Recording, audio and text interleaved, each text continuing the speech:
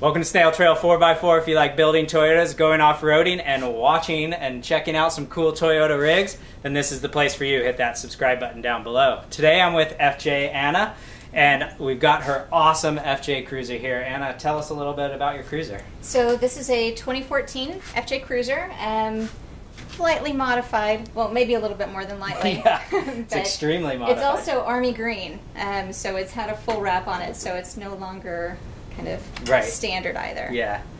Excellent. Well, so we're going to just jump from part to part, and we'll talk about everything as we move back. Do we have any upgrades or anything in the engine? So the engine's fairly stock. We've done some small modifications to allow for like the washer reservoir to be lifted up so it's not hanging out underneath the aftermarket bumper. I do have an aux switch system that's been put in as far as wiring, but as far as the engine itself, pretty much stock. How many switches do you get?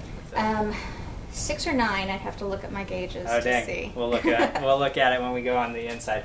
How about a K&N air filter or anything there? I do have K&N air filter. Okay. I also have a TJM snorkel that comes in. It's also had a full scuba mod for all of the diffs. Oh, nice. So breathers and all. Yeah. Wonderful. All right, so let's move back. We got stock transmission from there. Yep. And then stock T-case. Yes. And no gear changes there. And then stock drive lines. Mm-hmm. Okay. So on suspension here in the front, let's stick with the front. We'll go in the back, talk about the back. What suspension are you running? So I have a Total Chaos long travel setup. It's their +2. Okay. They have a +2 and a +3 option. And then I've got it blended with King. So I have King 2.5-inch coilovers and also triple bypasses. Nice.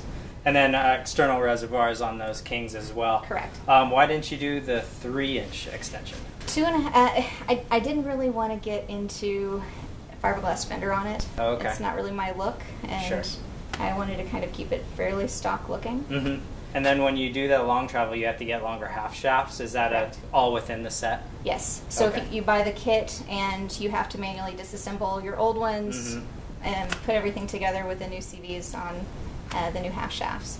What's the advantage to going long arm compared to just staying stock? So when you're driving faster in the desert, it's a little bit softer and more smooth. Also, it's you get a little bit more extension on trails. I had it out on the rocks last weekend, and it's smoother. It's a nicer. There's more of a you have more articulation in a way with those arms. Yeah, no, it's a fun thing to do, but it's I've had people also say they don't choose to go that direction because they don't want to worry about extra parts or miscellaneous parts or random parts if they break. Yeah. It's easier to kind of find the stock parts than it is, these newer parts. Or if you're going to go hard, you definitely have to have an extra CV axle built for it. Definitely. So. And then with the front suspension, is there anything else? Do you have bump stops up here? Yeah, so I have timbered bump stops on the front. On the spindle, it's it's powder coated. It's fancy reinforced knuckles and gusset work and stuff along that. So here on the rear, what suspension upgrades have we done? So also sporting King shocks, and then I also have the King bump stops back here, the hydraulic bump stops. Ooh, nice. I've got the Metaltech rear lower links. They're about twice as beefy as your stock ones. Okay. I also have I kept the sway bar in the back. The sway bar in the front's gone, but I have the Dirty Parts 4x4 heavy duty sway bar links here in the back. And it's just big, beefier ends on the... Yes. Okay. Is it an adjustable one? So when you lifted it... So I don't think those ones are adjustable. The sway bar link's not adjustable, but the lower links are. Okay, so you were able to get that rotation. And then you have the Icon 3-inch Expedition springs back there. Correct, so a little bit stiffer. Nice.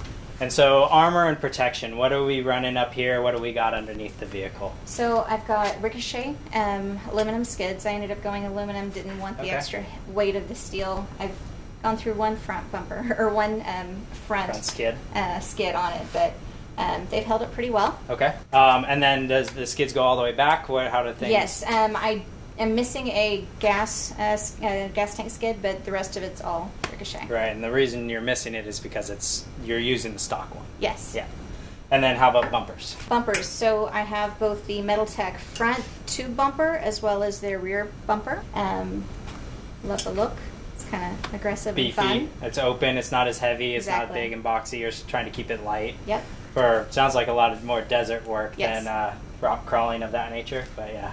And then we got sliders. Yes. Also from Metal Tech, they're the kick-out sliders. Okay. Just a little bit of a benefit when you get a little too close to certain rocks. Sure, you can make absolutely. sure you're Are they welded on or bolted? bolted on. Okay. Let's talk about gearing up in the front and your wheel choices and tire choices. Sure. So I have re-geared. I'm running 488s from Nitro Gear. Has made a world of difference. Yeah. I've just been amazed at how I got my mileage back up on the highway, but then also just the green of gears and being able to go a little bit slower when I want to. Yeah. And more cruising power when I speed want. and everything is a lot Exactly. easier on the vehicle. Yeah, gearing is awesome. Yeah. I've preached it before. So I've got the BFG KM2s.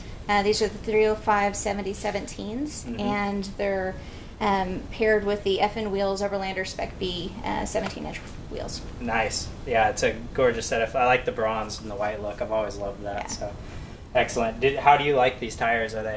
Do you wish you had other ones? What direction would you go next, or would you go back to these? I'm probably going to go KM3 next, Sure. just because I feel like the KM2 is a little bit too soft for me. Okay. And the KM3s have a little bit more of like that KO2 Sure. compound with it. Okay. I've also had a lot of barrel cactus stabs through these tires. Oh, so sidewall? Sidewalls. Oh, really? And so I need a little bit more aggressive there. Okay. If this isn't my daily at some point, I'd love to get some Maxxis Trepidors on it. Yes. It'd be great. Definitely. Everybody loves those Treps. Yes. All right, so on the inside here, it looks like we got a switch, the switch panel, and a CB radio, ham radio, and what else? What's over there in the far corner? So that is called a TerraTrip. It's a rally computer, and we've got it connected to the speed sensor on the FJ so that even though my odometer is not accurate because of the tires and all of my other stuff that I've done to this, I'm able to calibrate that to get correct odometer readings for when I'm in rallies or other types of things where I need to know exactly where I am. So we got an extra gauge right here, which is a fuel gauge. Why do you have another gauge in that area? So since the FJ is not known for great gas mileage, and I've actually ran out of gas before, I decided that it would make sense for me to have an auxiliary gas tank. So I have the Mana-Free 19-gallon gas tank underneath, and that is the gas gauge for it. And I'm able to transfer gas over into my main tank. So it transfers to main tank instead of pulling from one or the other? Correct. Got it. And so, and that 19 gallons, so you pretty much doubled your fuel I did. capacity. Yeah. Wow. I can actually drive from Turlock to Vegas with only the gas when we get to Vegas. Dang. It's ridiculous. That's wonderful. That and improving the gears or fixing the gears helps out, like we were saying. Amazingly well. All right, so let's move on to accessories, lighting, things of that nature. What do we got going up here in the front? Okay, so fully decked out with lifetime LED lights. Nice. I have the high output LEDs for my headlights. I've got a 30-inch single light bar here on the front on the bumper, and then I also have the two big driving lights. If I had my druthers, I'd run these all the time. Yeah. I also have a 40-inch double light bar up on the roof rack. Nice. And then you got a winch up front. What kind of winch is this? It's an Ingo 9000, and it's done very well for me. How long have you had it? A little over 4 years. Oh, wow. And then you got a synthetic rope on there? I do have synthetic. Factor 55 flat link on the front. And then since we're in California and you legally should have a license plate. This is the Cascadia 4x4 license plate thing that you can actually move out of your way when you need to. That's pretty sweet. So. I am breaking that law. Yeah, I figured mine's gaudy enough that I would get pulled over for some reason. Oh, yeah. They're like, oh, I know that vehicle. My big truck, I have to have it on the front, definitely. And then what do we have up top? How about we got this beautiful roof rack up here? Yes, this is the Prince roof rack for the FJ Cruiser. It's pretty cool because most of the roof racks that are out there available for the FJs are just flat racks. Oh, okay. And the curve of the FJ has, it's a decent curve. Yeah. And so if you just have a flat rack on top of a curve, it doesn't really look good. Mm-hmm. So they've taken the aesthetic and allowed you to still have the function of a flat rack, but cool. also kind of matching. So like a little longer in the front and rear to allow them to stay flat. Correct. But then on the side they're they've got the angle on the on the cutout. Oh, sweet. So that's really great. I also have mounted on top of that a 270-degree ostrich wing awning. Okay. It's self-supporting, so I don't I think up to about 40 miles an hour. Dang. I think I would feel probably like I needed to put the leg down at around 25 or so. Yeah, definitely. But it's great. It puts out a ton of shade, and you know, here in California we get lots of shade. Yeah, definitely. What else do we have up there? You got a few other things. Yeah, so I've got Max Trucks. I carry 4 of them with me, and then I also have a high lift jack, and then also a Deadman earth anchor.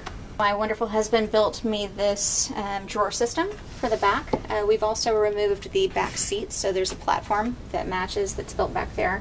We have a basket here. It's also got Molly connections on it from Orange Box Fabrication. And I have my ARB twin compressor that's mounted onto the back here. My on-off switch is right here.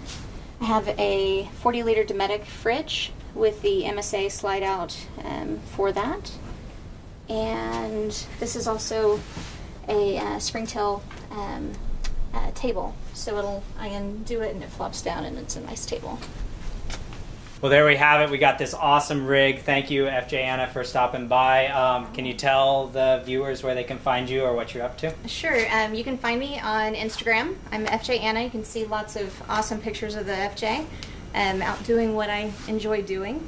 Also, this October, I'm competing with my navigator, who's going to be in the Rebelle Rally with me again. I competed in 17. This will be a new navigator for 19. And we're really excited about it. So. Oh, excellent. Yeah, so go check out Rebelle Rally. I'll put a link to that down below. Thanks again so much for coming out and letting us check out this awesome rig. Thanks for having me. Make sure you're hammering down on that subscribe button, and don't forget, keep crawling.